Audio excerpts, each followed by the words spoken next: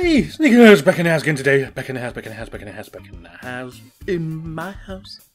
Yeah.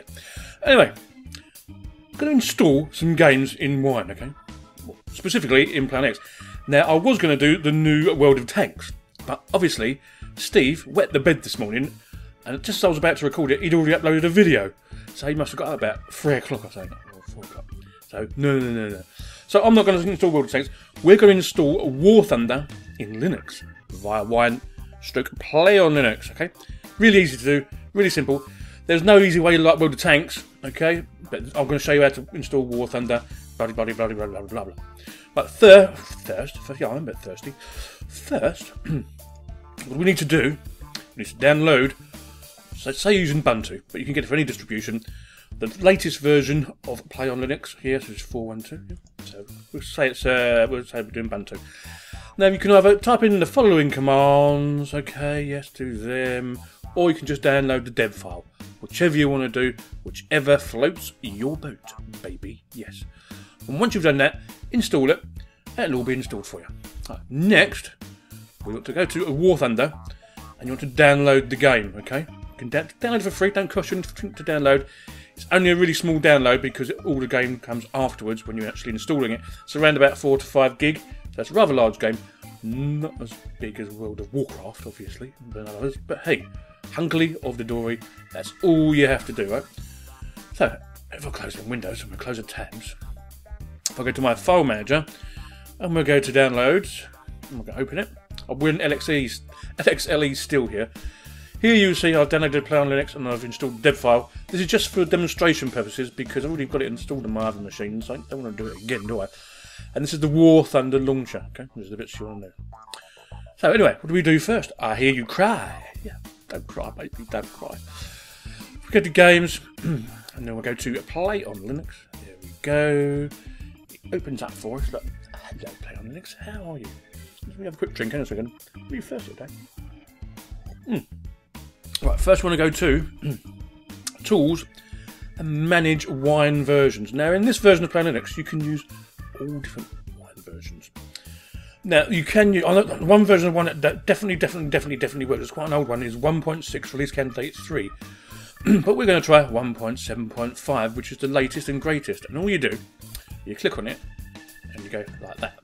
And what it will do, it will install that version of Wine in playonlinux. Okay, so we click on Next. We'll just wait for it to download. 28 megabytes, rather large. Now, I've had quite a lot of success with some new games in this, so yeah, Sneaky Boy's very happy. Obviously, it's still Steam, but some of these games that don't want to go on Steam. For the simple reason they run on a micro payment system. The game's free to play, free to install, but if you want to get some extras, or you want extra points and money and stuff like that, they like you to have a premium account, which I suppose World of Tanks is about £6 for a fortnight or so. War Thunder, you can work out about £3 odd for a week or something like that. They work out about the same, whatever one you play, it's just different amounts for different things. Or what I do, because I don't play every single day, I just buy a day at a time in War Thunder because I don't get to play it all the time. Anyway, that version of Wine is now installed, and that's the one we're going to use, okay? We won't install that one just yet. Right, next, you want to download your War Thunder download. We've already done that, haven't we? Well, I have anyway. Now we want to configure, okay? So you click on configure, and we're going to make it new. We'll just wait, and it does a bit of a new. It's going to create a virtual drive for us. So we click on next. We want to use 175, okay? So there, next. What are we going to call it? We're going to call it War Thunder, and click on next. Now the drive is being created. Of course we want mono, so I've installed it. You may get some different errors here, but it should be all hunky-dory, no problem really. By the way, it's lovely, fresh, clean water today. Yeah, really is. Now you should be able to get War Thunder to play on a machine like this. This is the dual core, but you will need a decent graphics card and the proprietary drivers to go with it. That's easy peasy to do. You should know how to do that, okay? You should. I don't really fancy doing a video doing that, really. But hey, if we have to, don't we? Yeah? Anyway, we're just waiting for the virtual drive to finish creating. Oh, and we're done. So we click on War Thunder. Yes, that's lovely. We want to go to display first, I think. We want to enable GLS support. So we're going to enable it. Now you need to know your video memory size. Now this is an old card, okay? It won't run War Thunder correctly, not now anyway, because it's only 512 RAM. But that's what it wants to know, okay? Yeah, that's what it wants to know. Okay, so that's that done. In general, we don't really need to do anything there. Under wine, do we want to configure wine? Well, we could do. Should we do that? Yeah, go on. We configure wine.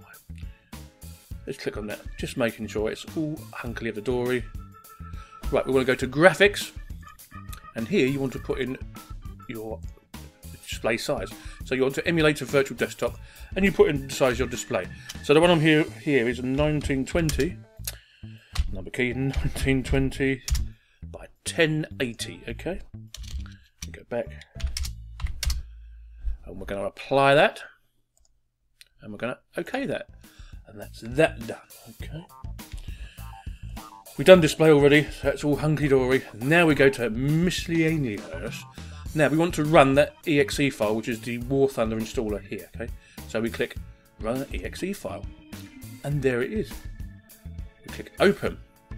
Okay, now in theory, things should start happening like this. Yeah, baby, yeah. We click on OK, because that's the language we got. Then next. Yeah, we can click on that. Yeah, we can click on that. Yeah, we can, yeah, let's do that. And install.